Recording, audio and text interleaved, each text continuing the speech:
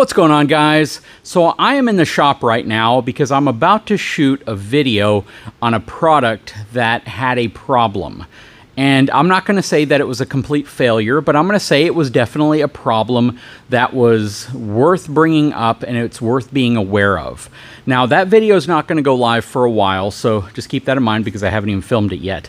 But this is kind of a shout out and a request to you, my viewers. If you've purchased a product and that product has failed, now, if it's failed because you destroyed it through some type of negligence, if it's failed because you did something to that product that you know you should have never done to it, or you subjected it to something that you absolutely know it would be likely to fail under those conditions, well, I guess you could still share it with me if you wanted, but you have to understand how I'm going to respond and probably how I'm going to feature it if I choose to feature it. But going back, if you have purchased a product and you've used it the way that you believe it is intended to be used and it failed on you, or it developed some type of, I guess, a failure point to where it would fail on you, let me know. Shoot me an email, btbrvviewers@gmail.com.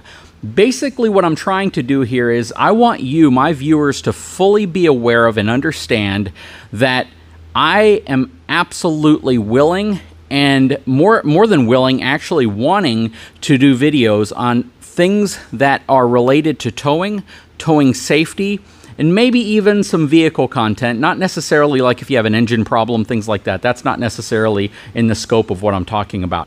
But accessories that you may have purchased for your vehicle, for your RV, for different types of scenarios related to RVing, towing, camping, basically towing, I probably would say is the biggest one.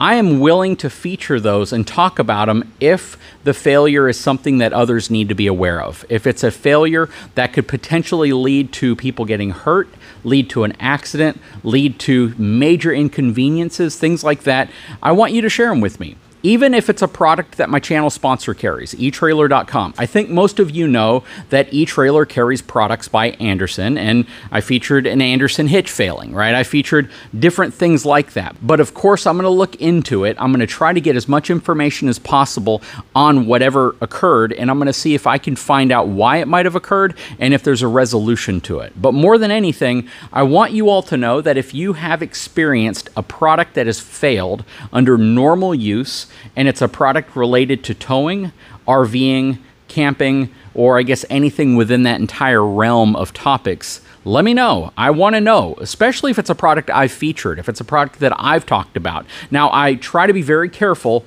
not to make any type of an endorsement or claim that something's not going to fail, or that you could use it in certain ways and it wouldn't fail. I don't try to do that because I always know that anything that is produced by man or woman has the capability of failing. It has the capability of not working the way it was intended, especially the more you use it with heavy weights involved and dynamic loads and things shifting and being pulled down the road, going over different types of road conditions. But if a product is advertised to do that by the manufacturer and it's failed and it hasn't worked the way they claim it's supposed to work, or if it worked the way for a long period of time and then it eventually went out, let me know. I'd love if you could share those scenarios with me, what happened. If you have pictures and video, that would absolutely make a huge difference in terms of whether or not it might make it in a video on my channel.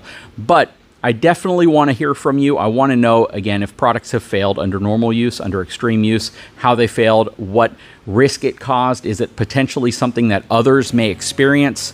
And, you know, if it's related to towing and safety, I think it is definitely something that people want to hear about. Anyways, drop a comment below. You got my email. Put a link in the description if you want to connect with me there. But again, just something I think a lot of viewers would want to be aware of, and it's always good to know the expectations before you buy a product. Guys, if you haven't had a chance, now is a great time. Subscribe to the channel so you can watch these videos. Check them out whenever they go live, because I have a feeling it's probably going to be a pretty popular topic. Guys, I'll talk to you again very soon.